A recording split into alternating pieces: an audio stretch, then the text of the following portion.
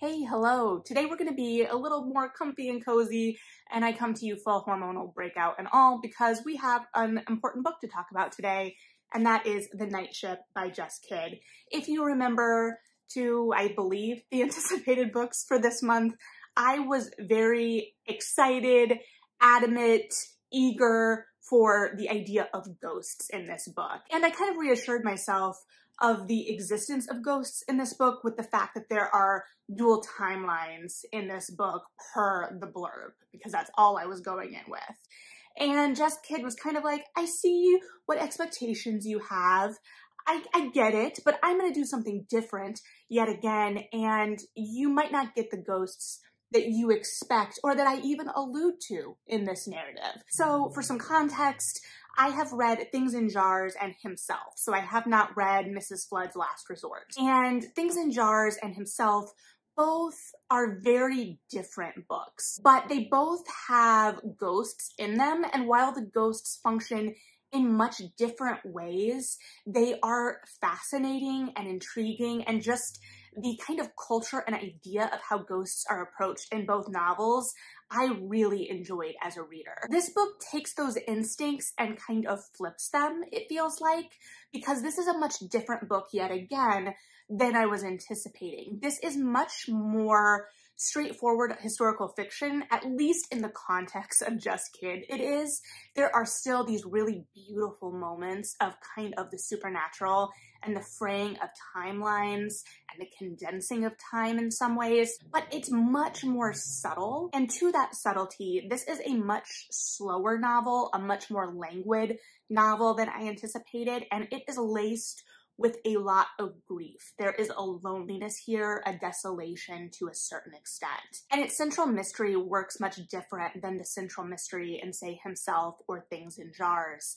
And the central mystery has a certain amount of inevitability to it because we are dealing with the sinking, the wreckage of the Batavia. So there is a certain amount of, we know how the story ends. The question is, how do we get there? And so the central question of the book is much more reflective and reactionary than, say, the central question in Things in Jars, which still did have a reflectiveness to it, and it definitely had a social commentary, but it also had a much more forward kind of propulsion to what the characters were exploring and searching for on a plot level. And while this is still slower, like I said, the atmosphere is still there. It's a different atmosphere, I would argue, than we got in either Things in Jars or Himself, but it still has this distinctness to the language and the use of language and the way the language can elicit emotion, I would argue, and almost the way that the supernatural is written in the empty spaces here. As readers, we really aren't given the comfort of the supernatural. I would argue in some ways, especially in the way Kidd approaches it, that would be a relief and a kind of catharsis for us as readers. I know it would have been for me as a reader. Again, because this book is dealing with this loneliness and this grief. And so instead, we are really forced to face the horrors of humanity and reality, and then the ghosts haunt more in their absence, because they are mentioned, but they aren't physically present to at least most of my reading. So this novel follows two narratives, which are both technically historical. We've got 1628 with the sailing and subsequent events of the Batavia, and there we are centered on a young girl, Macon, who is sailing to her father after the death of her mother.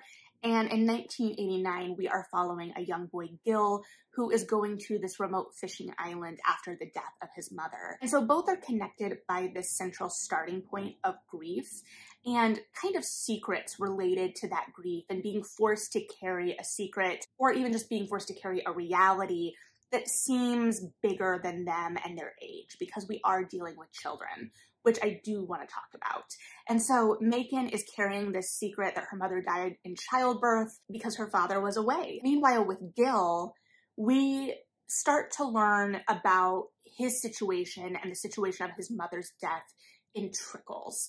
But we get a sense from the beginning that there is something deeper going on there, that Gil and his mother's life was a little bit uncertain. There are references made by characters to what Gil did And as readers, we don't know exactly what they're referring to at first. But what we do get from basically the beginning of Gil stepping on this island is this warning not to bleed on the ground, to not give your blood to the earth, basically. And it was a very intentional kind of warning. And I kind of lost track of it, I'm not gonna lie, especially as things kind of progressed, because it was a very slow, languid ramp up. And at first, I was like, why are we moving so slowly through this? But I think that the atmosphere was very, very important, especially to the last 150 pages, where we really got to kind of the emotional crisis point and the emotional crux of the matter. And then once we got there, I started thinking about that blood again. And I was like, okay, Gil bled at some point. What was the moment that he bled? Did it start our kind of ramp up? Like, what was the correlation here? Because this narrative is kind of deceptive in its slowness. You get caught up in this day-to-day, in the languidness, and it becomes easy to lose track of these threads that Kidd is weaving so expertly.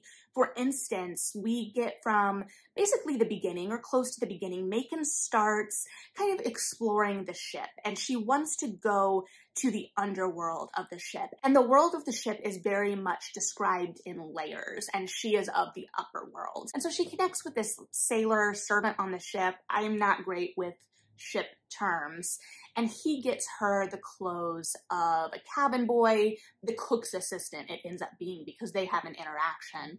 And so she starts exploring this underworld as an alter ego. And then later in Gil's portion of the narrative, we see him dressing up in his grandmother's clothes, and we see him both getting caught by his grandfather and the way the rest of the very small island that already doesn't really trust him or his grandfather for much different reasons, how they react to that. And so there is a very real societal pressure and judgment and danger for Gil in that reaction. And so it took me going back and just like thinking of the piece as a whole to realize that we had this kind of blurring of the lines with these two characters. I think that that was very intentional to play with them in that way. And it almost kind of like was them reversing on each other and living across time and space in different ways while still inhabiting their own narrative completely and directly. I, having read the blurb, thought that there was going to be some kind of communion between these two characters. There was going to be some kind of comfort and solace in the other that one found with the presumption that one was a ghost. Sue me. But we didn't really get that. We had to live with that sadness and that separation. And so we get these little moments and these details of parallelism between the two narratives and kind of fraying at the edges. We have the nurse in Macon's narrative who's missing two fingers, and then Gil's grandfather is missing two fingers, and the way that threads are left. One thing I really loved and hated at the same time, kind of picking up on last week's discussion of House of Hunger and the payoff of threads that were opened or questions that were raised or what have you. Macon and her nurse are playing this game basically to amuse themselves, or at least amuse Macon, of what happened to the nurse's fingers. And so to every guess that Macon, raises, the nurse is like, oh no, it wasn't that. So as the nurse gets sicker on the sea voyage, she raises this idea at one point that Macon got it right once. And she wants to tell her how she lost her fingers. And Macon is like, absolutely not. If you tell me, you are going to leave me. And so as a reader, I'm like, I really want to know, like, was it one of the guesses that we saw in the narrative? But just kind of leaving that open, and that emotional rawness of keeping the question open, because if you get an answer, it's the end. And both narratives are dealing with this idea of grief and endings, and they start on an end. And then we spiral into kind of what humans are capable of, like I said, and what kind of meanness there is there. We have obviously this wreckage, and in the contemporary timeline, we get hints. We know what the end of a lot of those stories in the historical timeline are before we get them. And there is an unquestionable danger there, and it's kind of like the worst of humanity on this deserted island. But in the contemporary timeline, we have this dying community, this ghost town of sorts on this obscure island, and we're dealing with the kind of worst of humanity in a way there as well. We've got these bullies on this island, and it would be easy to think of them as kind of oversized characters of bullies, even as I don't think Kidd really writes characters. I don't think they're written that way, but I think it would be easy as a reader to try to interpret them that way because it feels safer. And yet I was really struck by how familiar they felt and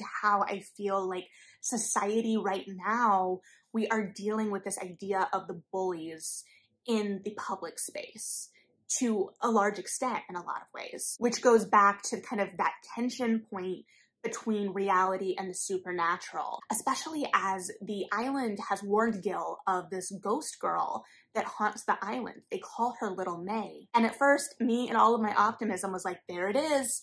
There it is. They're going to engage and interact, but they don't. They are forced to kind of walk their journey alone, except for some moments of this bleed that I think are very important. And I think that the imagery of those moments is gorgeous, but they're at the emotional high points. They're at the crisis points, the climax points.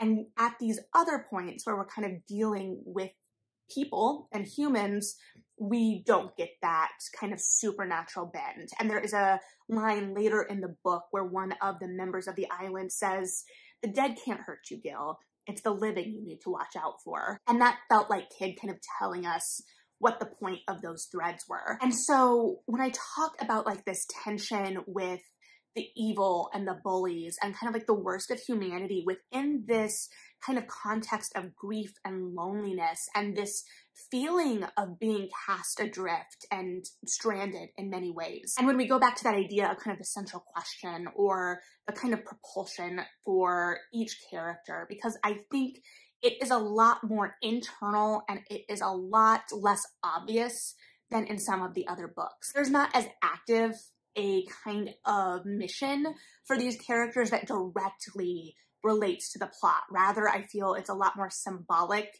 and kind of is a way to keep our characters going. And I think that this is most evident in Macon's kind of search for this mythical monster. And this is an amorphous kind of eel monster, Bullyback, to completely ruin the pronunciation there, I'm sure, that kind of lives in the crags and slips into the shadows and brings out the worst in people. And so it's used very symbolically, obviously, but usually Kidd, for me at least a little bit more, feels like she's blurring the lines of mythology and the way that mythology can interact and the supernatural can interact with daily life and illuminate more. But here the children's tales feel much more like children's tales. And I think that there's definitely something to be said about the fact that we are getting both points of view from the eyes of children. And at first I thought, is this going to feel too precocious, especially with Macon?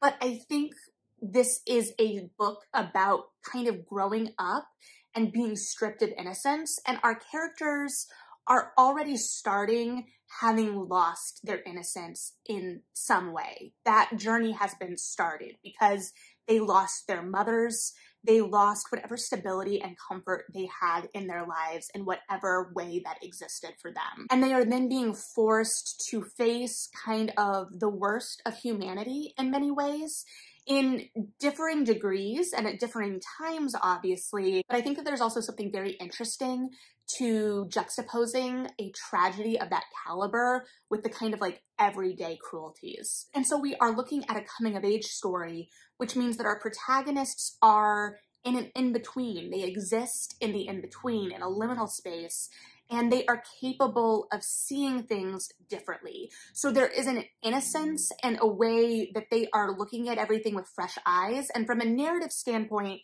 it helps because they don't know as much. They're not seeing all of the adult politics that are going on and playing into things. So in a way, it helps keep us as readers in the dark. It keeps us in the kind of atmosphere of things, the feeling of things, the immediacy of that feeling and that loneliness. Because if we were seeing this from an adult's point of view, we'd have different worries and different responsibilities, and we wouldn't be able to kind of move in and out in the same way. Both Gil and Macon kind of move through their worlds on the outskirts. They're able to slip into the cracks and kind of explore. And along with that in between, we've got this sense of wonder, but also this obsession or intrigue with the macabre, especially for Megan on her journey. She loves being told these kind of scary stories out in the middle of the ocean. And we see Gil interacting with the same stories in modern iterations, and we're looking at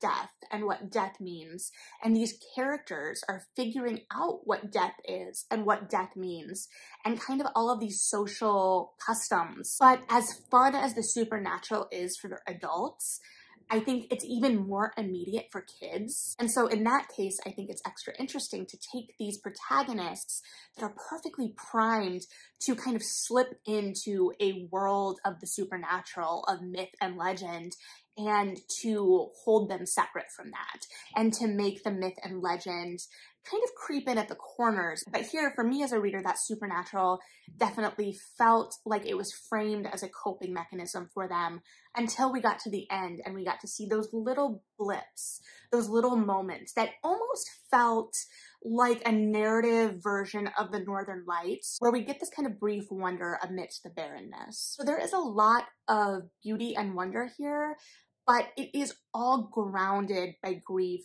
and violence and really looking at the kind of base nature of humanity in many ways. We are stripping these characters of the social niceties in many ways, and we are focused on protagonists who aren't really sure what those social niceties are yet. They live in that in-between, to say it yet again. Speaking of the in-between, again briefly, and something that didn't pay off in the in-between like I thought it was going to, or if it did, I completely missed it, and please let me know. Gil gets a tortoise midway through the narrative, and I am a theater grad, and if you were here with me when I talked about Anatomy by Dana Schwartz, there was a tortoise in that book that, because of my love of the play Arcadia by Tom Stoppard, I was able to call a plot point based on that tortoise's existence in the world. I was like, okay, I think I see where we're going. Here we had a tortoise and we had a split dual timeline narrative. And so I was like, I see a tortoise and I see two timelines. I'm seeing echoes of both timelines in the other narrative. As we pick off from chapter to chapter, I'm gonna see this tortoise. I did not see the tortoise, or at the very least or most, or I don't know, I didn't see the tortoise in the way that I expected. I expected it to be a lot more central and to really tie our two timelines together a lot more, especially as we reach the climax. So I don't know if the tortoise was an intentional fake out, or if it was more just kind of the symbolic nature of how long tortoises live and how this tortoise could connect us to the past, or be connecting us to the past in some way. I don't know, but it wasn't as intentional or blunt as I expected. And I guess to that end, this novel is not blunt. It is going to sneak up on you. It is going to settle you in that silence and in that stillness. And then it's going to ramp up and really make you, well, I shouldn't be speaking for you. It may make you question humanity and the nature of people and community and individuals and all of that. But I think the stillness was important for all of that to come to fruition. At first, I thought that maybe we were lingering too long. I was like, why are we still here? But I do think that that stillness is important, and it's also setting up the kind of societal order, especially on the boat. We're getting used to how things did function from the eyes of a child who sees things a lot differently and a lot slower. So we're getting some of what ends up being the more important bits from the periphery as Megan is focused on this adventure. But this adventure and this hunt for this monster also gives her a purpose, and it also leads her into contact with a lot of different people on the ship, and that becomes important when the order is upset. And so at the end of the day, this was absolutely not the novel I was expecting. And it's that kind of taking a step back and appreciating the beauty of this and what is going on, and appreciating the thing for what the thing intends to be and set out to be, rather than what I wanted it to be, while also acknowledging the emotional reality of those expectations. So a beautiful novel, a quiet novel, a haunting novel, but not necessarily a haunted novel. So if you've read this, I would be interested for sure to hear your thoughts, both on its own, in relation to Kidd's other work, what have you, but I do think it was beautiful. And I'm only a little mad that I pre-ordered it from my indie a week before it came out, only for Barnes & Noble to release a special edition with pretty teal edges. It's fine. But anyway, thanks for hanging out. Like and subscribe if you feel like it. Read something good, and yeah, bye.